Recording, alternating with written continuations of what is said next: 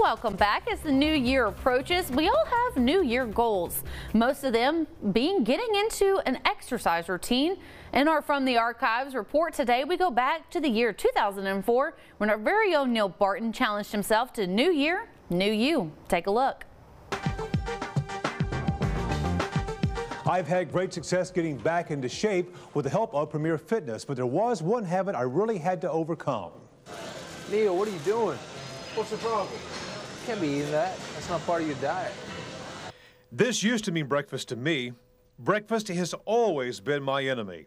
I never feel like eating in the morning, and if I did eat breakfast, it was the wrong food that made me want to go back to bed.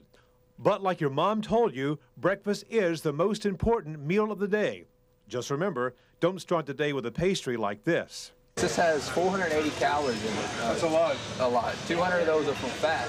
Another reason why breakfast is so important? Because it's going to tend to keep you from overeating later in the day. I think the percentages are about 60% of people who eat breakfast don't overeat at lunch. I do have another reason why I eat so carefully now. How long would it take for me to burn this off? Pretty much when you're through our workout and through your cardio at the end of the workout, you're probably burning on an average of 600 calories. So, I mean, it's going to take you at least an hour to burn all this off. You mean all that hard work we do just for this? 1 hour, there you go. It's not worth it. No, it's not.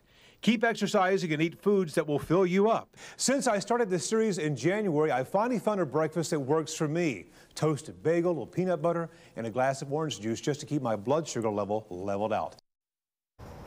That was KETK's Neal Barton.